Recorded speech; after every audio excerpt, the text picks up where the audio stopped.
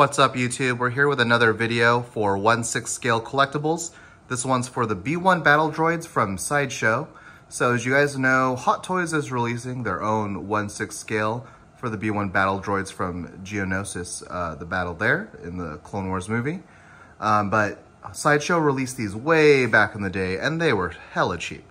For just the B1 battle droids, I think it was like a 2-pack for 140 bucks, something like that. And the stab was not too bad either, but of course, secondary market being what it is, these are a lot higher than the release, but I'm pretty sure still cheaper than Hot Toys.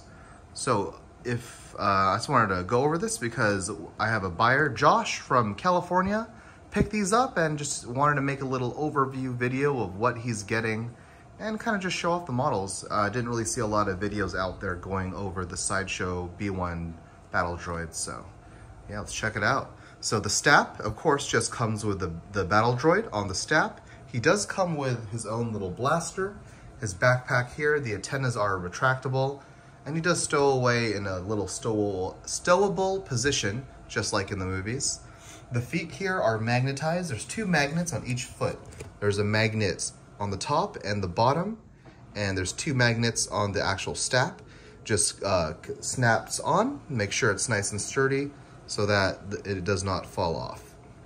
Okay, so let's check out the actual model here.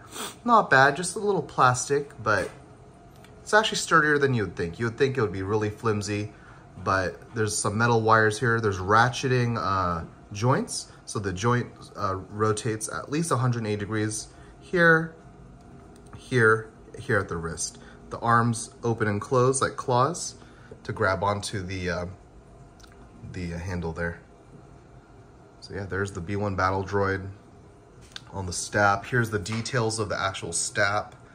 Not too bad for Sideshow.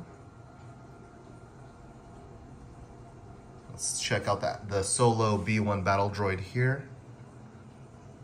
So of course this one's also from Sideshow.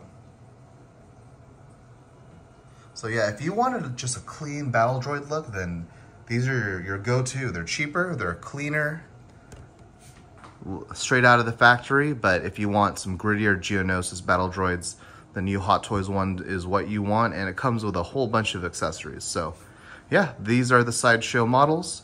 Thank you, Josh, for your support, and I hope you enjoy these models. See you guys next time. Peace.